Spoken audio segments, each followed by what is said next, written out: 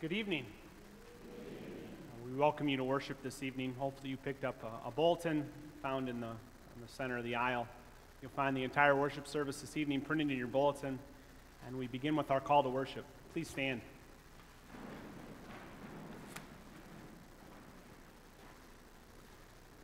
Blessed be the Holy Trinity, one God, source of all goodness and life, who clothed us with Christ Jesus, and who makes us one by the Holy Spirit.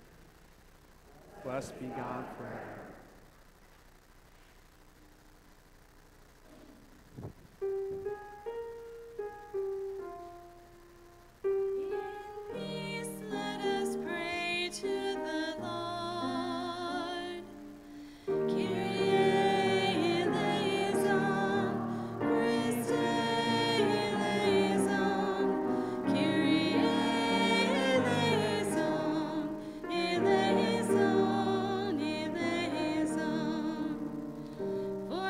Between nations, faithfulness in the church, and the healing of creation, let us pray.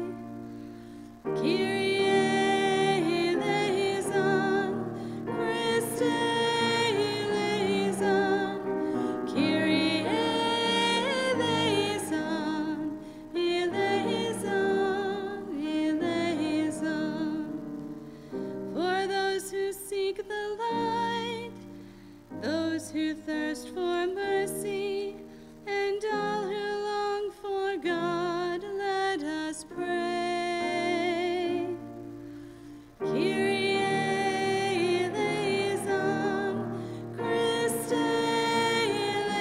eleison, Kyrie eleison, eleison, eleison. For those who are hungry, grieving or in pain, abandoned or afraid, let us pray. Kyrie eleison, Christe eleison, Kyrie eleison, eleison, eleison. Help, save, comfort, and defend us, O God. Amen.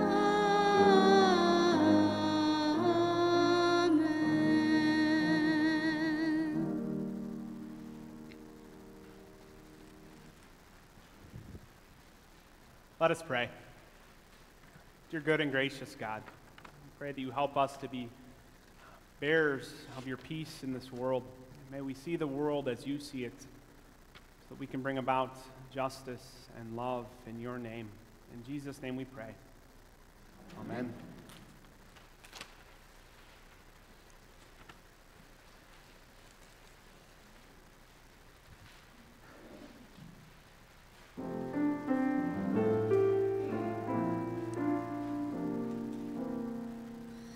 Watch, O Lord, with all those awake this night. Watch, O Lord, with all those who weep. Give your angels and saints charge over all who sleep. Tend your ailing ones in your love, Lord. Rest your weary ones in your love, Lord. Bless your dying ones in your love, O Lord of all. Watch, O Lord, with all those awake this night.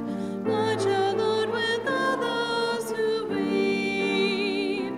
Give your angels and saints charge over all who sleep.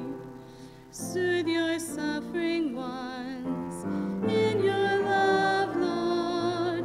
Heal afflicted ones in your love, Lord.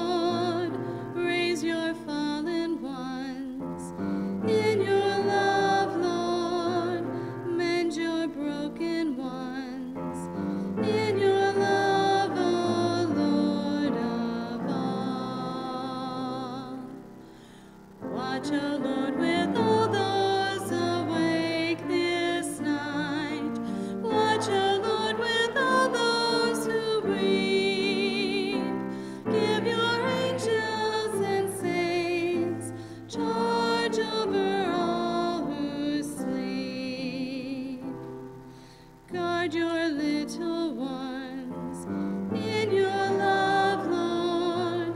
Guide your searching ones in your love, Lord. Grant us all your peace in your love, O Lord of all. Watch, O Lord, with all those awake this night. Watch, O Lord, with all those who weep.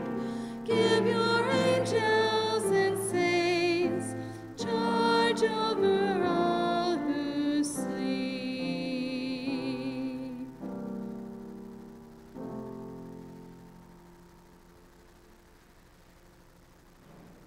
You may be seated.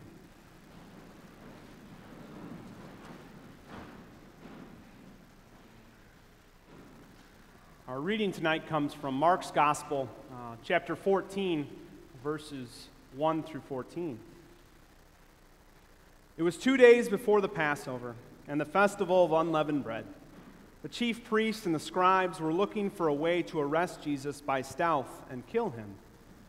For they said, "Not during the festival, or there may be a riot among the people." While he was at Bethany, in the house of Simon the leper, as he sat at the table, a woman came with an alabaster jar of very costly ointment of nard. And she broke open the jar and poured the ointment on his head. But some were there who said to one another in anger, "Why was this ointment wasted in this way? For this ointment could have been sold for more than 300 denarii, and the money given to the poor." And they scolded her. But Jesus said, "Let her alone. Why do you trouble her? She has performed a good service for me. For you always have the poor with you, and you can show kindness to them whenever you wish. But you will not always have me. She has done what she could. She has anointed my body beforehand for its burial. Truly I tell you, wherever the good news is proclaimed in the whole world, what she has done will be told in remembrance of her." Then Judas Iscariot, who was one of the 12, went to the chief priests in order to betray him to them. When they heard it, they were greatly pleased and promised to give him money. So Judas began to look for an opportunity to betray him. The word of the Lord.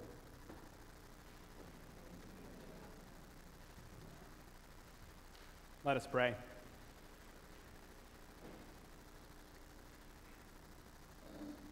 You're good and gracious God. We pray that in times of difficulty, that you help us to feel your presence with us, that you help us to be your disciples even in times when we fall short and feel like we don't add up. We know that you don't cast us aside and that you love us. Please help us to remember that and to be able to share that with the world. In Jesus' name we pray. Amen.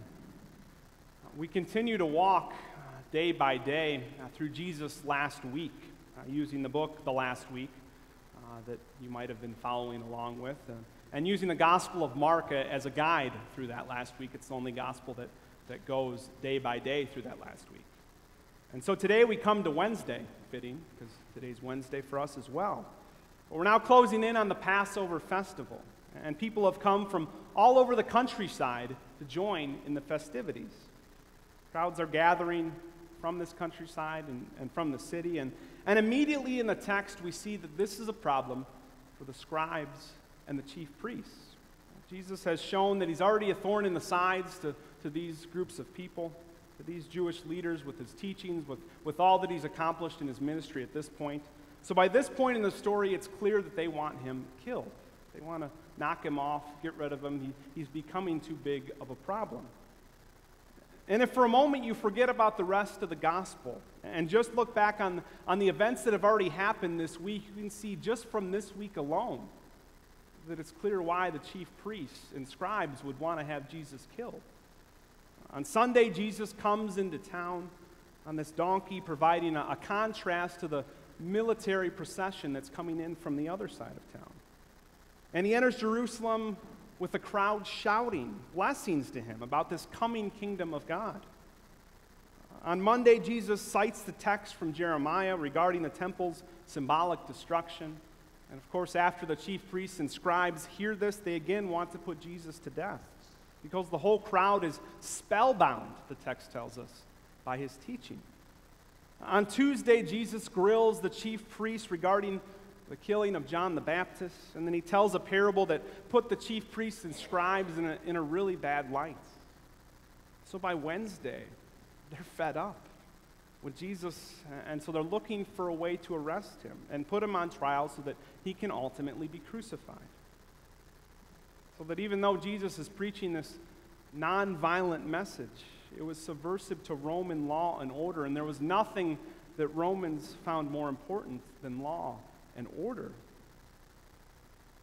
But like I said, these pesky crowds made it difficult for the chief priests and scribes. They didn't want to make a public display because Jesus by this time had a lot of enthusiastic support. I mean, after all, on Monday he rode into town like a hero. They're not going to be able to arrest Jesus during the festival, and he's going to leave after this festival. So the only chance that they have is to try to figure out a way to get Jesus away from the crowd and to execute him before the crowd knows what is going on. But they get a break when Judas comes to them, because obviously Judas knows Jesus' itinerary. He knows when Jesus will be around the crowds. He knows where Jesus is staying, and he knows when Jesus will be alone. Judas is the perfect remedy to these crowds that are causing these chief priests and scribes such difficulty. And even though Judas is the most famous example, one that's lifted up all of the time during this time of year, of a disciple falling short, he's far from the only disciple to get it wrong during Jesus' last week. And this is true even before they get into Jerusalem. Throughout the Gospel of Mark and the other Gospels, Jesus is on a journey that points towards Jerusalem. Everything he does leads up to the final week that we're walking through right now. And during that journey, Jesus tries to prepare the disciples for what will happen to him when he runs into this huge Roman Empire. Jesus speaks about this kingdom of God that stands in contrast to the earthly kingdoms like the Roman one that currently occupies them.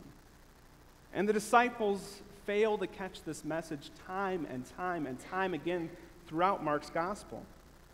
And so they're unprepared to deal with the Roman Empire when they arrive in Jerusalem, as we see by reading through the gospel text day by day. But even though the disciples are unprepared and unknowledgeable, there is someone who does get it. An unnamed woman arrives on the scene who anoints Jesus with an alabaster jar of expensive perfume, just as Jesus stands in contrast to the powers of this world. This unnamed woman stands in contrast to the disciples who constantly get it wrong. All the disciples are constantly falling short, but this unnamed woman gets it. In fact, in the book The Last Week, they say that she is the first believer.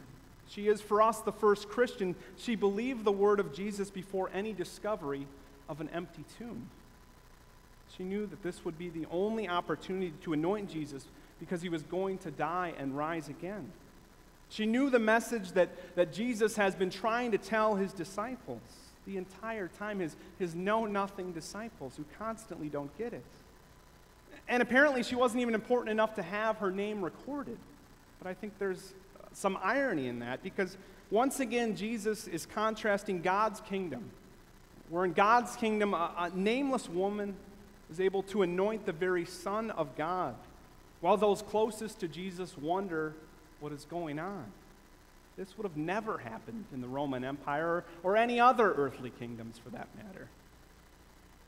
So even though this text is certainly leading to betrayal by those closest to him, I think there's hope in the midst of the scripture. I think there's hope for the disciples, even for us, when we feel like know-nothing disciples.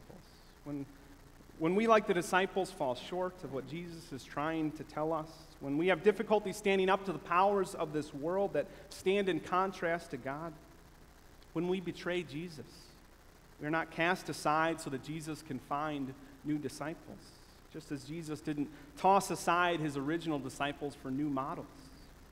And I think there's hope even for Judas, lifted up as the ultimate betrayer. There's been a lot written wondering why Judas would commit this act. But it seems like the Gospel of Mark is a lot more worried about Judas' identity instead of his motive. Every time Judas is mentioned in the Gospel of Mark, he is referred to as one of the 12, almost like it's a title, Judas, one of the 12, as an indication that Judas is one of them. Even though he'll commit this act of betrayal, he is a disciple. He is one of the 12 that will fail Jesus dismally during the last week in Jerusalem. He's a traitor that's entered into an agreement with the powers of this world that rebel against God. It's like Mark is trying to say, yes, Judas gets it wrong. Yes, he gave in to the sinfulness of this world for whatever reason, but he is still a child of God.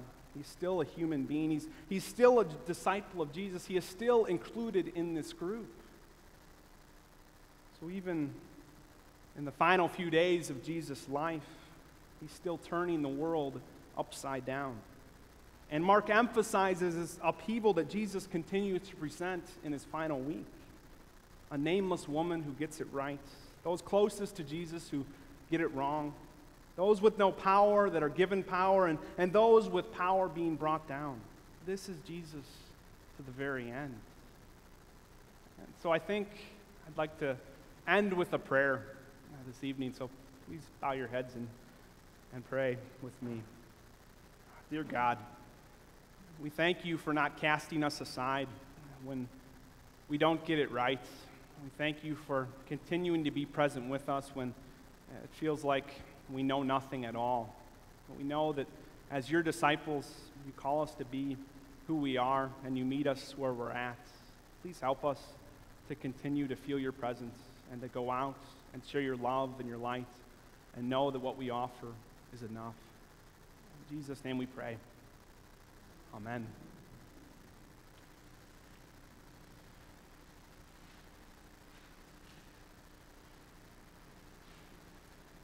Why don't we stand and sing our hymn, Lamb of God. It's ELW 336.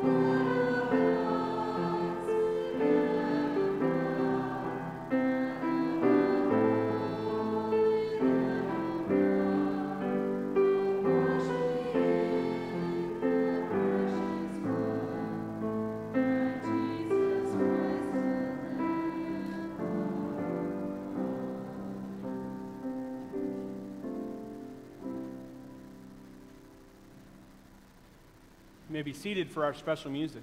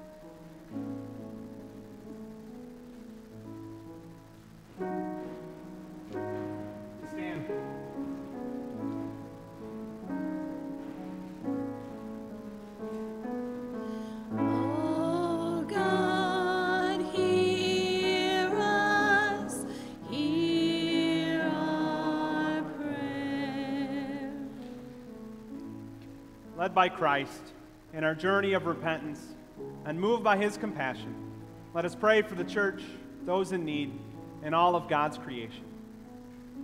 Pray that you guide us during the season of repentance and renewal. Help us take everything away that keeps us from loving relationships with Christ and with one another.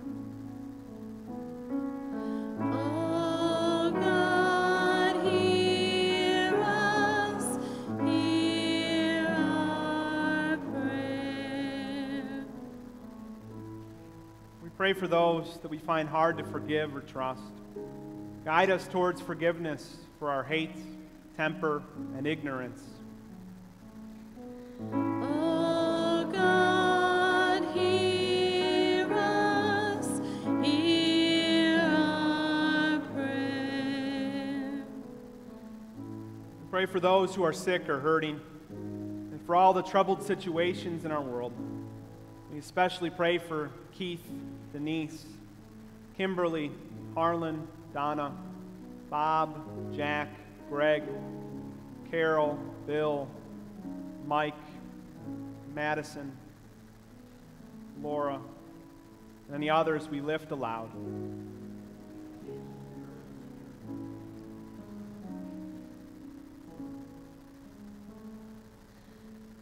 Oh God, hear us, hear our prayer. We pray for your eyes to see creation as Jesus did, for courage to walk in Jesus' path, and for the strength to carry Jesus' cross in this world.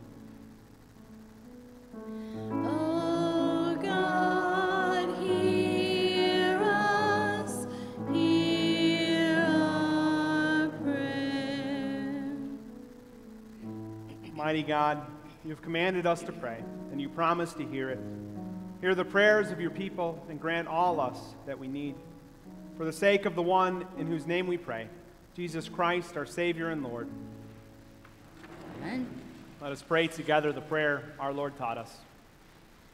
Our Father, who art in heaven, hallowed be thy name. Thy kingdom come, thy will be done, on earth as it is in heaven. Give us this day our daily bread, and forgive us our trespasses, as we forgive those who trespass against us. Lead us not into temptation, but deliver us from evil. For thine is the kingdom, the power, and the glory, forever and ever. Amen. Our sending hymn this week is ELW 881. 881.